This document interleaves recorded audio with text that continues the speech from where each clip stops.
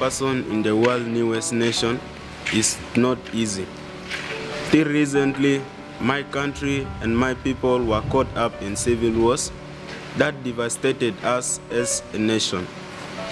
Our relatives were killed, millions of us were displaced, and the future seems very dark.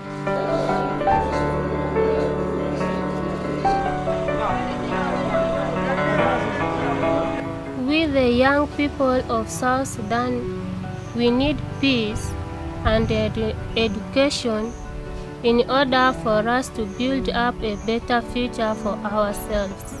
Being an educated person means a lot. Once a person is educated, the country means to be a developed country.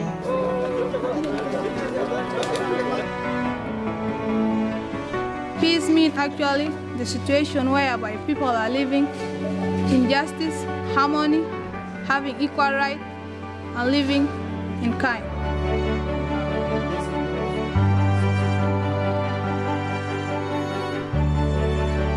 Young people in South Sudan and in every country across the globe that suffers from conflict need to be involved in making peace.